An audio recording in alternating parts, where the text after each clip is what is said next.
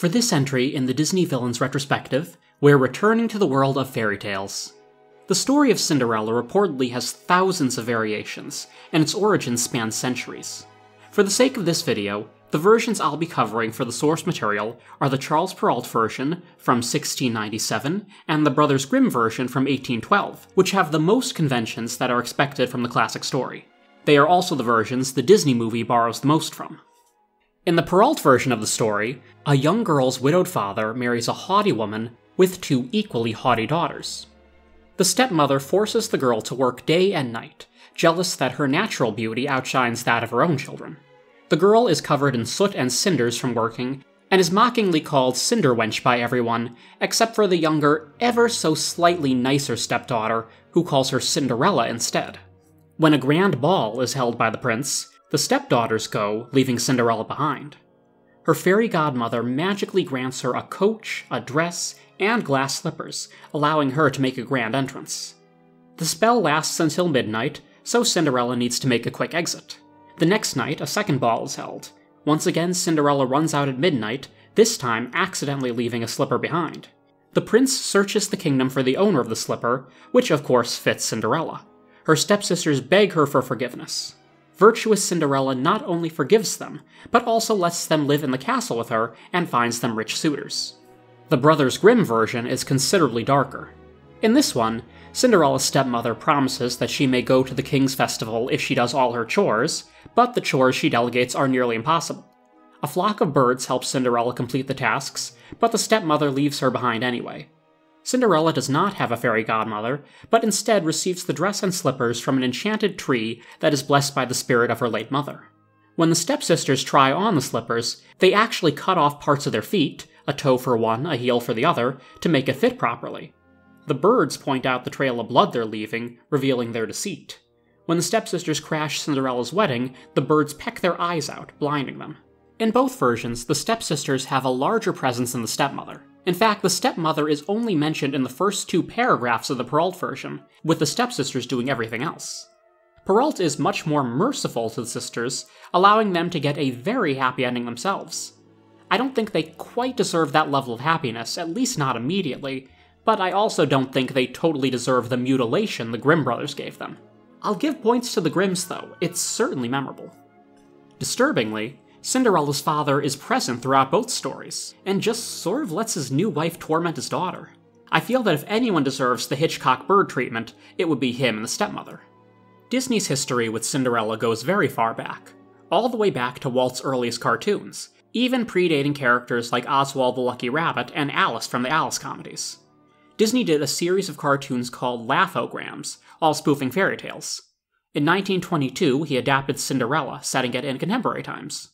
Cinderella's stepmother does not appear, but her two stepsisters do, described as lazy and homely. It's difficult to say just how homely they really are, given the simplistic art style of the cartoon.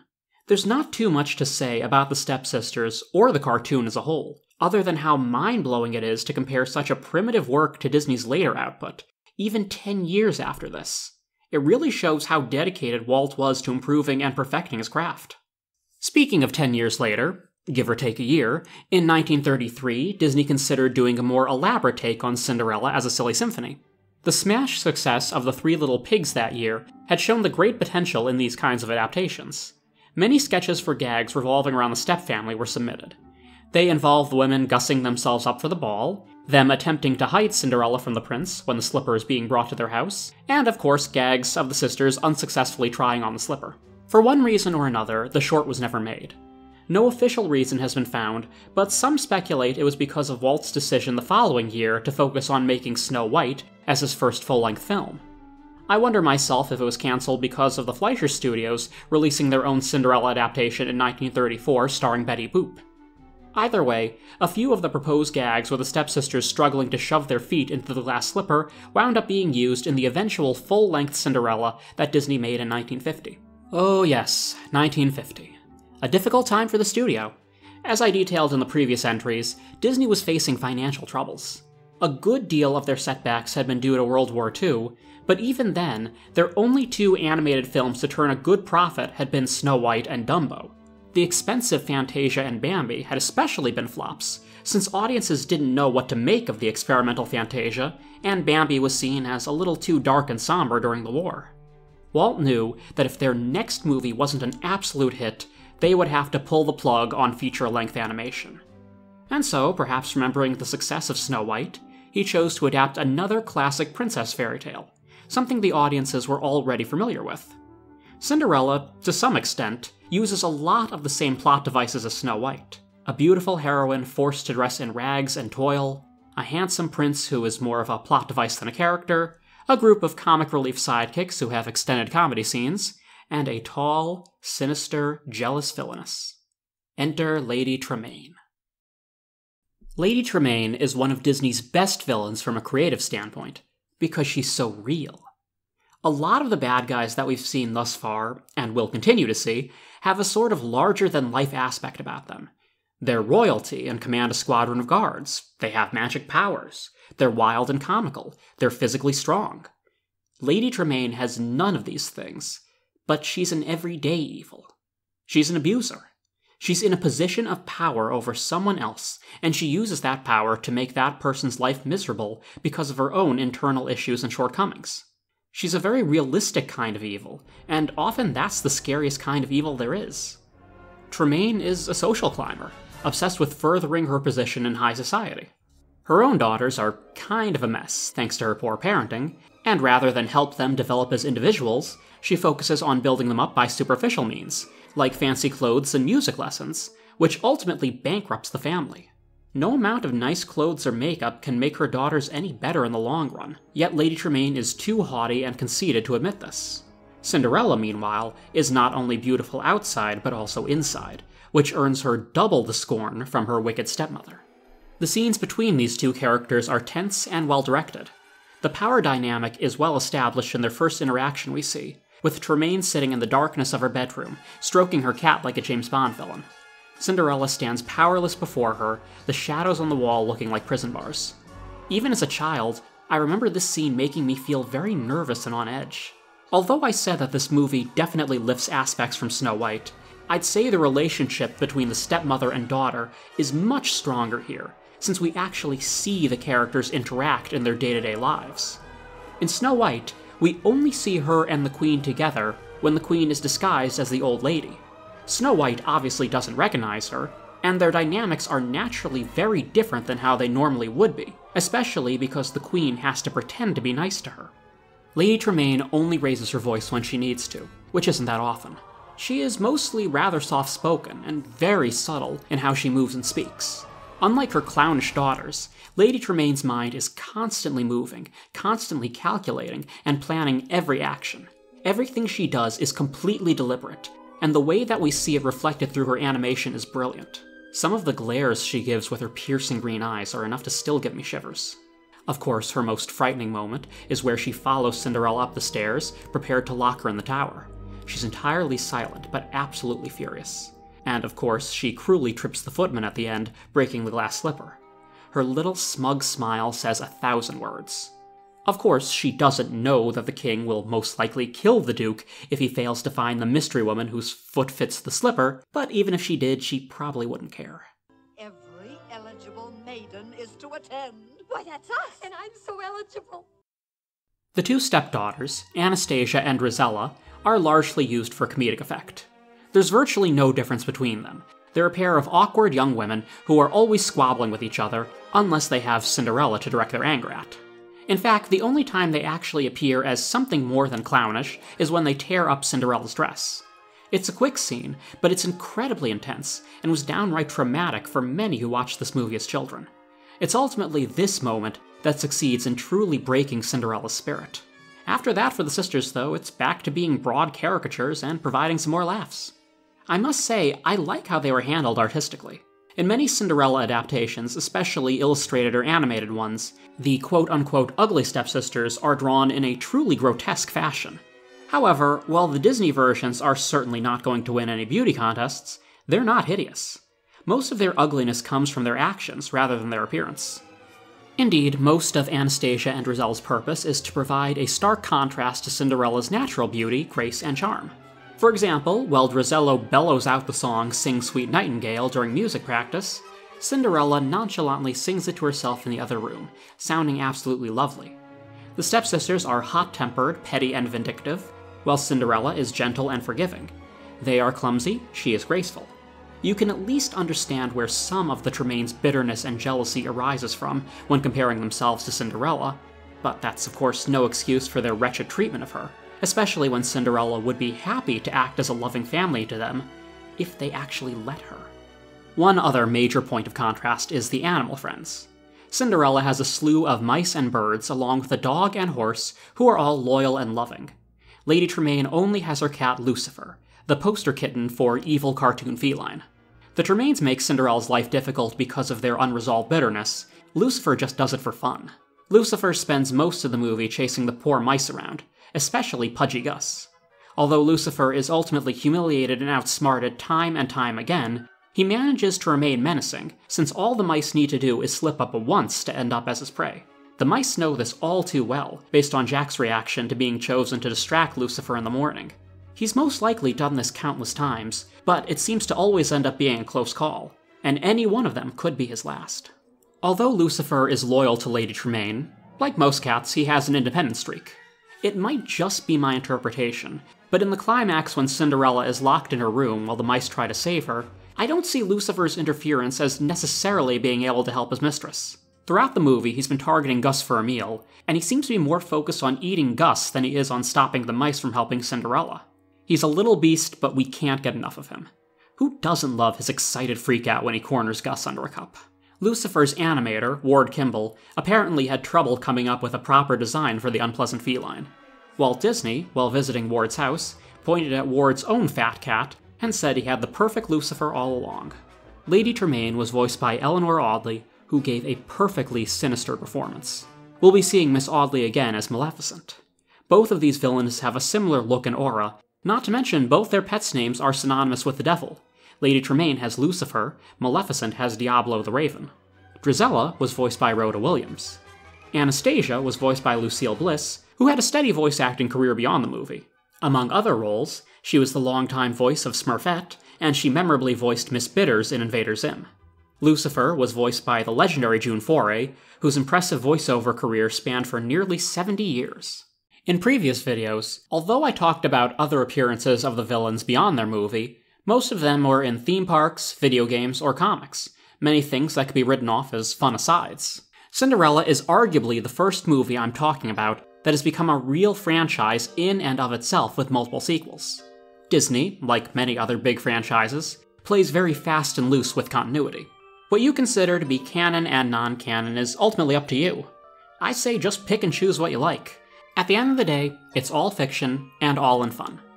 The first sequel was released directly to video in 2002 as Cinderella 2: Dreams Come True. It wasn't really so much a sequel as it was 3 mini-stories loosely strung together. An animated series called Cinderella Stories had been planned previously, but the project was ultimately cancelled, and this movie was 3 of the proposed episodes. The segment of interest for this retrospective is the final one, An Uncommon Romance, where Anastasia falls in love with a baker. Not only is she unconfident about her appearance, but Lady Tremaine, being the social climber she is, does not approve of Anastasia dating a commoner. Never mind that the Tremaines are not financially stable themselves, of course. Although the stepsisters are still shown to childishly squabble with each other, we get to see a more vulnerable side to Anastasia. Despite constantly primping and being pushed by her mother to find a rich, handsome bachelor, when Anastasia actually falls in love, she has no idea what to say or do in the moment. She literally has to be taught to smile properly later on. Cinderella, wanting everyone to find some happiness, even someone who mistreated her for so long, decides to help. What would you know?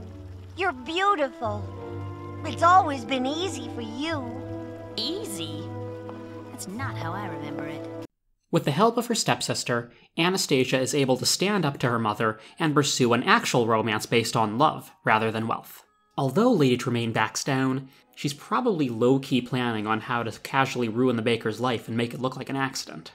A new villain was also introduced here, the king's own spoiled cat, Pom-Pom. She looks and acts just like Lucifer, meaning Cinderella's mice friends will never get much rest, no matter where they're living. In the second segment, Tall Tale, Jack is turned into a human by the fairy godmother. This does not deter Pom-Pom from stalking him. In fact, in one of the only moments to get a real chuckle from me, we see her doing the math in her head that a mouse in a human's body is apparently the same as a swarm of mice. Delicious and filling. As a human, Jack is still afraid of cats. He even admits to himself that he shouldn't be, but I guess instincts run deep. That, and even though Pom Pom could not logically eat him, she's still dead set on trying, and she definitely leaves some unsightly wounds in the process. I can't totally blame Jack for still being terrified. While Lucifer was last seen in the first movie falling out of a very high tower, he apparently landed on his feet because he's back too. He, of course, develops feelings for Pom Pom, basically a gender-swapped version of himself. His infatuation even overrides his appetite for mice, and he agrees to stop chasing them if they help hook him up with Pom Pom. Unfortunately for the mice, Pom Pom still likes chasing them, and Lucifer is more than happy to join her once the mice have helped him out. They really shouldn't have been all that surprised. In this sequel, Lady Tremaine was voiced by Suzanne Blakesley, Drizella by Russi Taylor, Anastasia by Tress MacNeille, and both Lucifer and Pom Pom by Frank Welker. All of them are incredibly talented voice artists who you've probably heard many times if you've watched even a handful of cartoons from the past 30 years or so. In 2007, a third installment was released, A Twist in Time. At a glance, the premise sounds insane. A year after the events of the first movie, Lady Tremaine steals the fairy godmother's magic wand and uses it to turn back time and make it look like Anastasia was the one the prince fell in love with. As odd and fanfiction-y as this sounds, it actually came together pretty nicely, and was surprisingly enjoyable in its own right. This movie expands on the Anastasia plot from the second one. Once again, Anastasia is shown as longing for romance and for someone to love her. She initially is excited to be with the prince because he's royalty, and it's what her controlling mother wants. Then, she genuinely falls for him when he acts nice to her, something her own family never does. But finally, Anastasia realizes that although she loves him, he truly loves Cinderella, not her. Heartbreaking as that is for her, Anastasia acts unselfishly at the end, helping to break Lady Tremaine's evil spell and being able to find real love with the baker once more.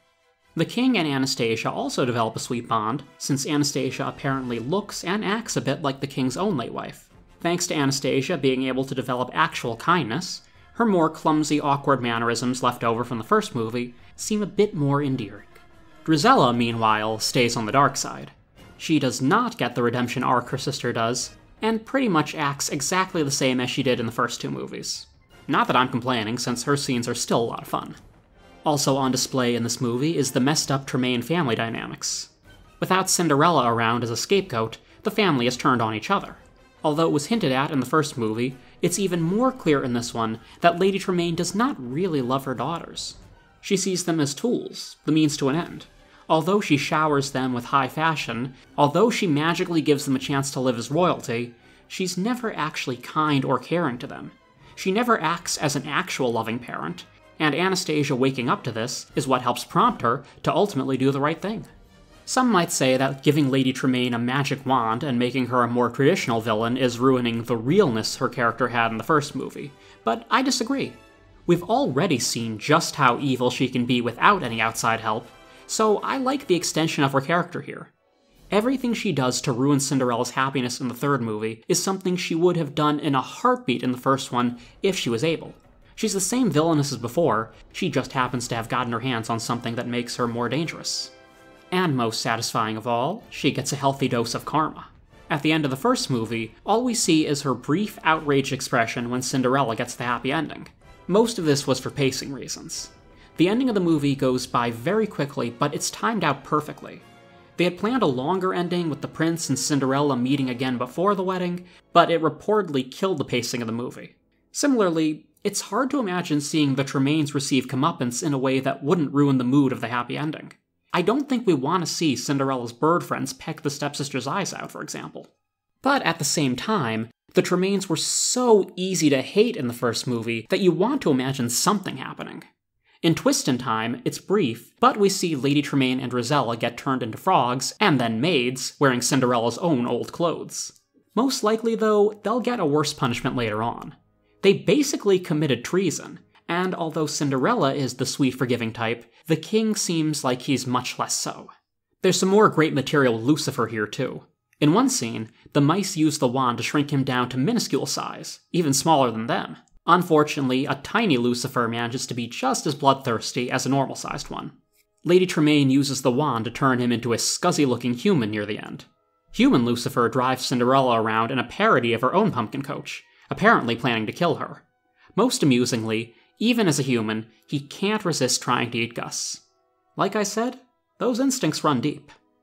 The voice cast from the second movie returns as the villains, with Leslie Margarita providing Anastasia's singing voice.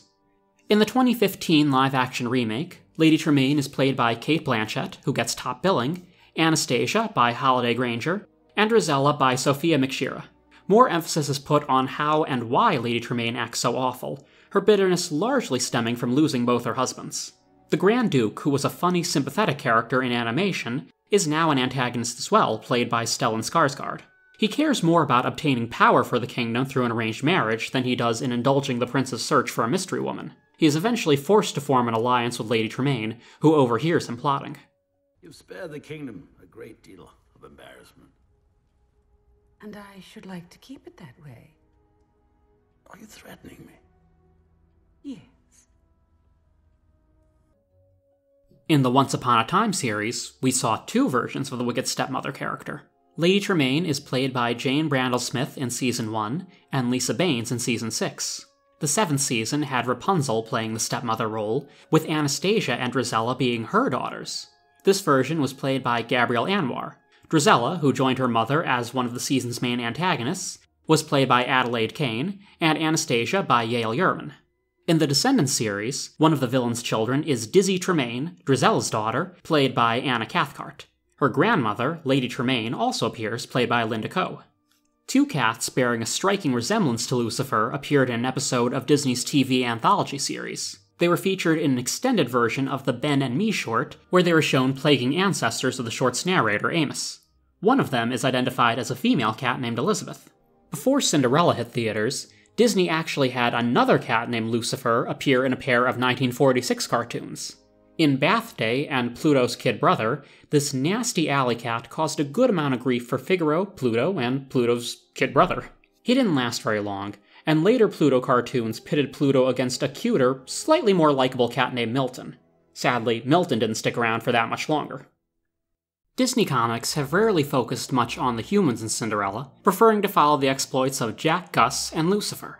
In most of his comic appearances, Lucifer is colored bright orange for some reason. Perhaps someone thought it literally looked better on paper, but I prefer the black and gray colors. One Lucifer story has him trick Tinkerbell into helping him fly into the castle so he could chase Jack and Gus. This is the only comic I've found where he has the ability to talk. Another story has Pluto try to behave himself and act nice to cats, in hopes of getting a new doghouse for Christmas. Lucifer, who apparently lives nearby in this story, takes full advantage of this and abuses Pluto without fear of repercussion. Obliviously, Mickey gets Pluto the doghouse with an addition built on for his good playmate, Lucifer. An especially odd Lucifer story has Scrooge McDuck trying to corner the market on cats. This is an early appearance of Scrooge, meaning he's significantly nastier than he became later on. Still, if anyone is going to corner the market on an entire species, it's Scrooge. As a test of how good his cats will be at catching mice, he unleashes Lucifer on Jack and Gus, who are living with Grandma Duck in this continuity. Lucifer is able to catch Jack, but Scrooge is horrified when dim-witted Gus is able to outsmart Lucifer. His plans for a cat monopoly are immediately halted. This brings us to the most obscure Cinderella villain. In 1950, to promote Cinderella's release, Jack and Gus appeared in an extended story arc in the Mickey Mouse newspaper comic. They're the same size as Mickey here, and they live in a far-off kingdom of mice that is plagued by a mysterious tyrant called the Iron Mask. He was apparently voted into office by the citizens, but executing anyone who voted against him probably helped sway things in his favor. Mickey is asked to help free the kingdom, but is quickly caught by Iron Mask's henchmen, who look like a cross between Mortimer Mouse and the Weasels. Mickey is forced to be a jester for the cruel king, while simultaneously acting as a Robin Hood-style freedom fighter. Eventually, Iron Mask is revealed to be much smaller outside his elaborate costume. He's a sniveling little shrimp of a mouse who claims that he took on the Iron Mask persona after he was bullied because of his size. Of course, as the Iron Mask, he became a worse bully than ever, executing mass numbers of mice for no reason other than to instill fear. Needless to say, Mickey does not find the true Iron Mask to be terribly sympathetic. Jack and Gus become the new leaders, and are presumably much better at their job. In video games related to Cinderella, Lucifer is once again featured the most out of the villains. In the Game Boy Advance Disney Princess game, he follows Cinderella throughout her level, slowing down her cleaning by leaving paw prints everywhere, much like he did in the movie. Cinderella can give him a swat with her broom, but she'll get in trouble if she does it while Lady Tremaine is nearby. In another Game Boy Advance game, Cinderella Magical Dreams, Lucifer is a boss that the mice have to fight twice. First when collecting materials for Cindy's dress, and again at the end when trying to rescue Cinderella from the tower. In the Wii game, Disney Princess My Fairytale Adventure, the player must creep by a sleeping Lucifer in what amounts to an incredibly basic stealth section of the level. The most significant video game appearance of all the Cinderella villains was in Kingdom Hearts Birth by Sleep. First, one of the playable characters, Ventus, has to fight Lucifer. Unfortunately, Ventus has been shrunk to the size of a mouse, making the battle harder than fighting a cat normally would be. Later, the scene with the Duke putting the glass slipper on Cinderella's foot is reenacted. However, in this game, the darkness and anger in one's heart can manifest monstrous creatures called the Unversed. Lady Tremaine creates an unversed pumpkin coach to attack Cinderella as soon as she leaves the chateau. The coach, among other attacks, throws Green Goblin-style pumpkin bombs. A stray bomb ends up exploding on the three Tremaines as they gloat, effectively killing them. This is what happens when you go against my wishes.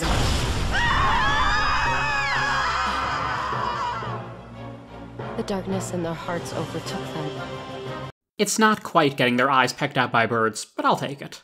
In this game, Suzanne Blakesley and Russie Taylor once again voiced Lady Tremaine and Drizella, while Gina Tuttle voiced Anastasia and John Olsen voiced Lucifer.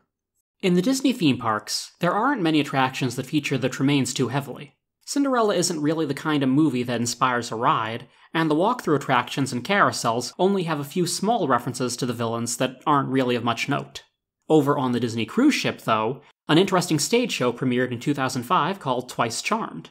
This one picks up right after the first movie, and shows the bitter Tremaine family visited by their own wicked fairy godfather, Franco de Fortunato. Just like Cinderella's fairy godmother appeared in the girl's greatest time of need, Franco has come to reverse the fortunes of the Tremaines. He turns back time to prevent Cinderella from being found as the mystery girl who fits the slipper, instead making it so Anastasia or Drizella has a chance as the prince's bride.